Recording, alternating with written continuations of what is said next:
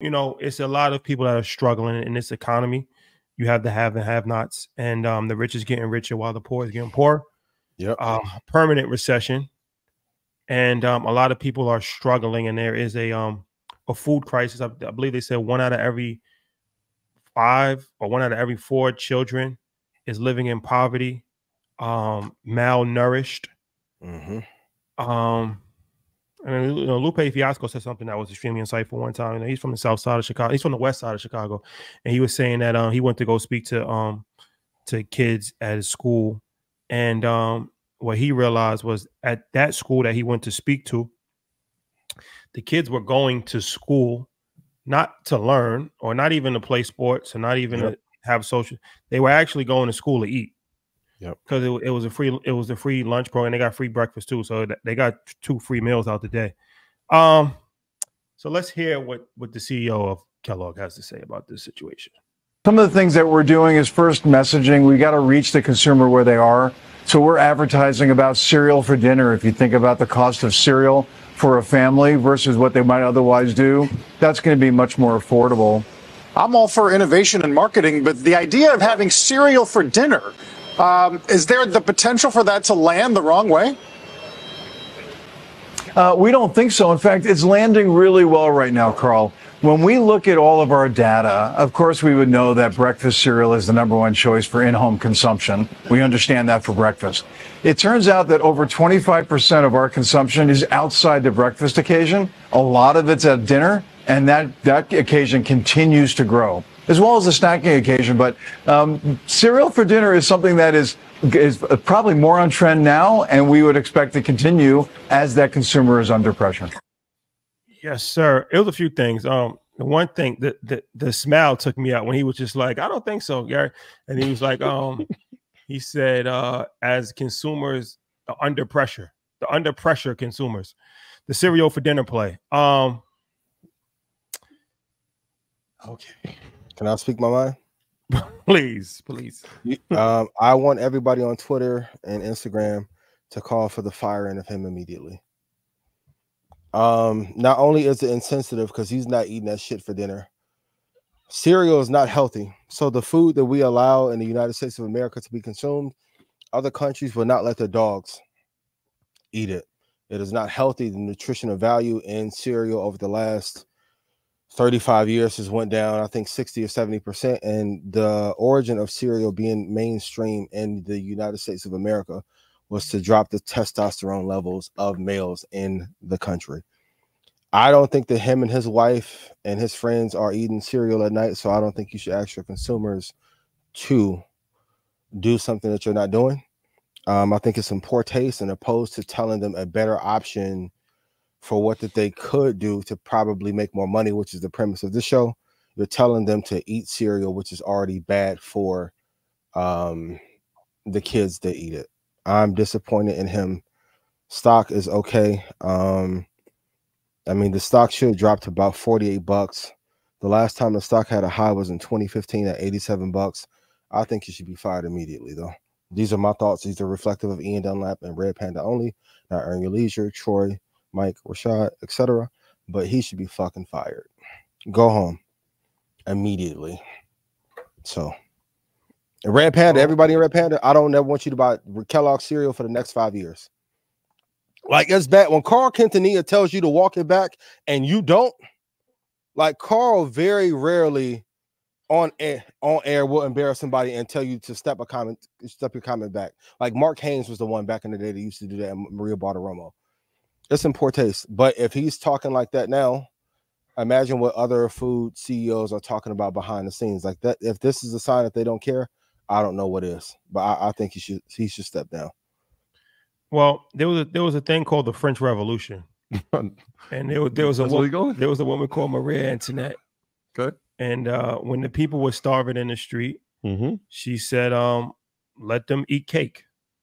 That's what she said, and they took her head off because of that. This is so I don't want that to come off. No, he's not. This is actually the opening scene in the new Napoleon movie. That's the opening scene. There you have it.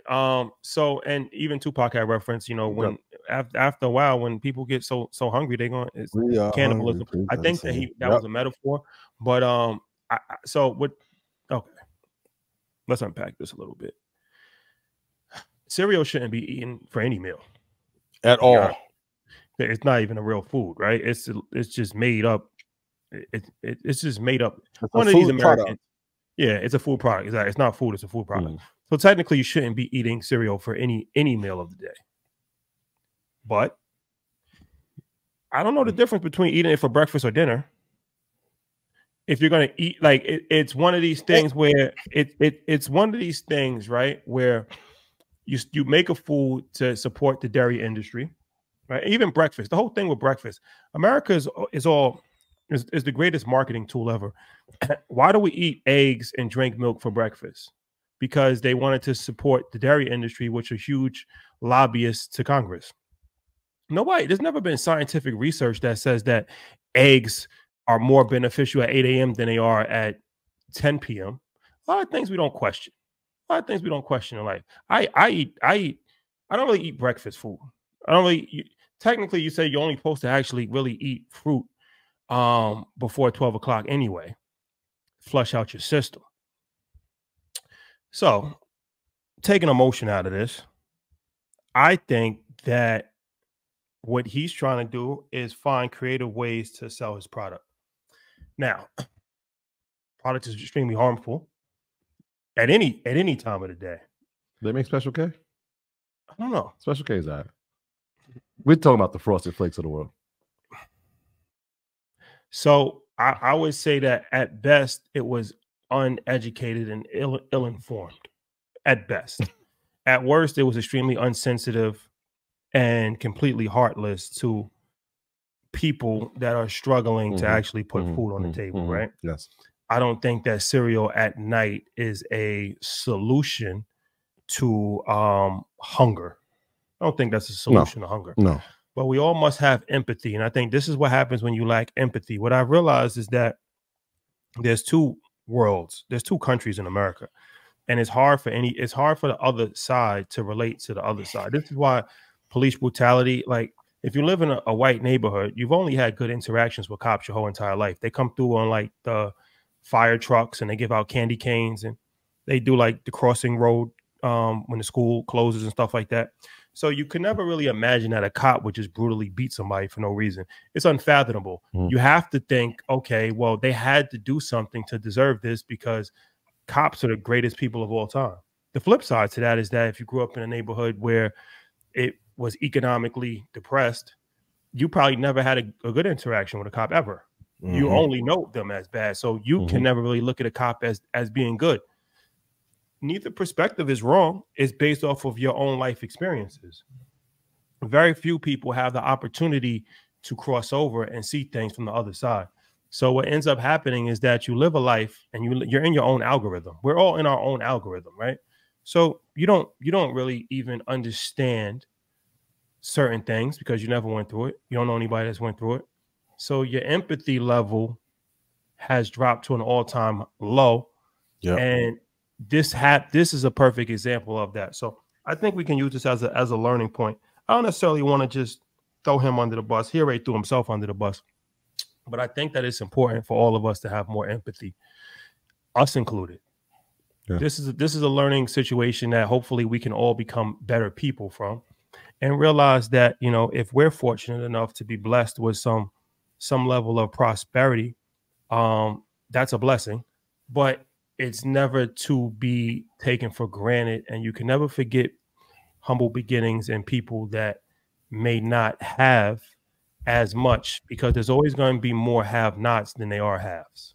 I think empathy is the word. You got it. I think it was completely tone deaf, but it also was, I don't even want to call it shocking. It was very like, okay, this is the type of talk that happens when they think no one's listening. They're just saying it to you out front, straight up. Like completely tone deaf, completely not even caring about the consumer, right? Like take these products and eat. When I was thinking of it, I'm just like, man, I remember when Siegel was saying like most nights ate sleep for dinner just because of the hunger that they didn't have. This dude saying that was just like, and here's the thing, they're charging more than ever for a smaller box. It's three-fourths air in there. So here's the thing, right? Before these people, especially every CEO, and we've come in contact with a lot of CEOs and high net worth people. Before they ever speak in public, they have a team of people coaching them on what to say. Yep. So at what point were you prompted, right, and went over the questions and here's how you're going to respond? Did he not say like, all right, nobody thought that would be ill-advised? Or they just felt like, yo, I don't care. We don't care. Yeah. He didn't personally care. He just didn't give a fuck. Yeah. Frosted Flakes, Fruit Loops, Mini Wheats, Rice Krispies, Raisin Bran, Pops, Apple Jacks, Vector, Kraken, Honey Smacks, Crave, Smart Start. Pop-Tarts was one of the worst treats you can give a kid ever in life.